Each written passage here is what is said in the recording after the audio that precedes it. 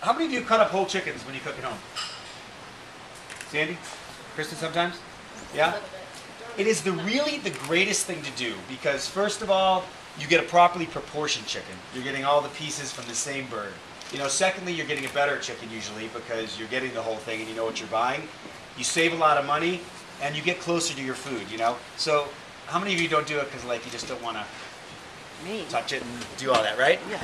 And that's a big thing, but I gotta tell you, like, there's such this scare about chicken and salmonella and all that. Yeah, you know, you gotta wash your hands and use separate boards, but other than that, you need to get close to your ingredients. You know, when you're close to your ingredients and you know how to work with them, you cook better. You know, when it's this thing that you want to get out of the way and not touch, your food will never turn out as delicious.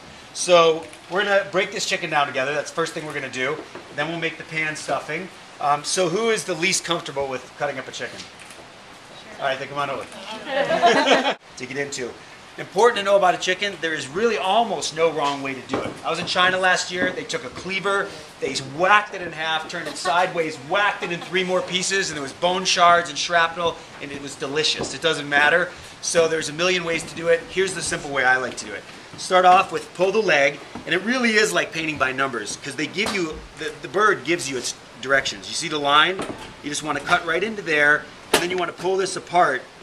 Push your finger in there, see? So you can see where it's at. This is a really small bird, which is going to be very flavorful. The bigger the bird, the wilder the breasts, it's going to be less flavorful. These small birds are delicious. All right, so I'm going to cut the skin gently just so I can get in to see where the leg is, right? So I didn't go slicing in because I didn't want to take a chance hitting the breast. I just kind of opened it up. Now, the key is I'm going to pull this back and just pop the joint out of the socket.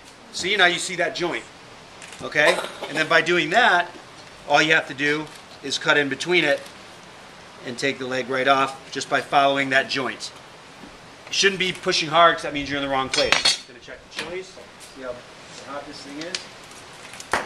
I got chicken hands, but this is 1,000,000,000 degrees, so that's all burning off from the chili. We don't have to worry. All right. Okay, now on this, same thing. You've got this little line here to cheat, right?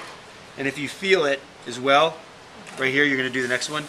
You can feel the joint right there, and there's also that fat line, so it slides right through. Just look for that fat line, feel with your fingers, and then you go right through it. Okay, now we got our pieces. This was already rinsed, by the way, and patted dry. Super important always to rinse off whatever meat you're using, pat it dry, because then the seasoning will stick properly and you'll be searing and roasting and getting lots of flavor instead of steaming and braising. Whenever the meat's wet, you throw it on a grill or in your oven, you're going to create a lot of steam, so you want to dry it off. So we're going to put those over here nice and pretty. So first thing I'm going to do is just make a line very gently right here on top so I can feel where the breastbone is. Okay? And then the second you get into it, now you want to angle your knife and keep it against that breastbone so you know you're not cutting more meat than you need to. All right? Right against that breastbone. And then as you open it up, you can start to see it. It's just like carving a turkey. And then you down here, you hit that wishbone and you let the knife slide along it, and that kind of is your guide to know that you're still in the right place. And then I peel it back a little bit. See, as I'm cutting, I'm just peeling it back a little bit, really gently, which is why a sharp knife is so important. See, and then I'm just staying along the bone. And now we're almost there. You can feel it coming off. And again, remember, like, it doesn't matter if you practice a few times and you don't get it right. It's still perfectly edible and delicious. Now you're just doing stir fry instead of a beautiful breast. It's okay. All right? And there it is. And again, this is a huge knife, which makes it harder, but we pretty much got all the meat off the bone, and whatever's left will be a good stock.